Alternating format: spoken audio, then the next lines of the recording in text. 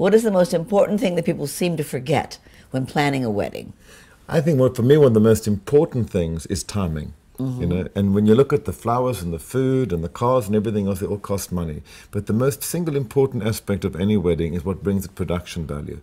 There's nothing worse. We've been to all those weddings where the bride kept you waiting for an hour. Right. Okay. Or the cocktail reception went on for an hour and 35 minutes. Right. And you sit at the dining table and you've been there for 4 hours before the sign of a cake. Right. So you go home feeling tired, bored, and drunk. Right. Okay. I make a pact with every bride that we start the ceremony within 15 minutes with a printed invitation time. I do the cocktail reception in 45 minutes because by the time you move guests to the reception, Right.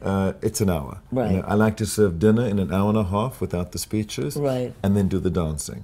And I find that if you keep it moving like that, your guests will really have a great time because you take them on a carefully thought out beginning, middle, and an end. So you take them on a journey. Make sure you have a schedule of events, which is a minute by minute rundown of your wedding, starting with the time that the before the guest arrives to the last guest leaves. And that way, the caterer and the mixologist and the priest and the baker and the head service and the waiters and the musicians are all on the same page, That's right. working towards one goal. Right.